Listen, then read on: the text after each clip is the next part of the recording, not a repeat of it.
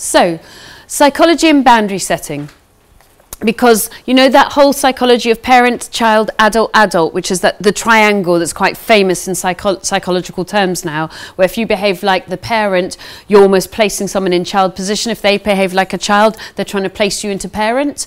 Or you're saying, excuse me, could we please move to adult to adult? Well, what do you think housing somebody is? It's largely parent, isn't it? And therefore, a significant proportion of your tenants will go, I'm child.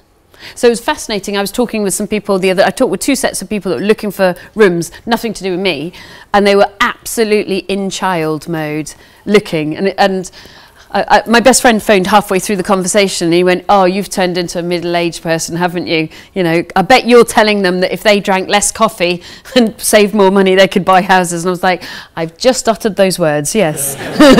Because I was in peer-to-peer, adult to adult, to say, guys, and I was saying, you know, all my tenants have got better computers than me and nicer cars and da-da-da-da-da. So, in child mode, and not all tenants do this, but a proportion of your tenants will say, well, you're the parent, you're housing me, I'm the child. And therefore, what comes with being a child? Not picking up your socks, not having clean rooms, throwing a tantrum when the boundaries are set that you don't like. And so if you can frame tenant behaviour, if you haven't had enough volume of tenant behaviour yet to go, oh, look, that's quite funny. Like the other day, Ildi went, oh, so-and-so at Willis Road is an alcoholic. They got drunk and they put a knife in the wall.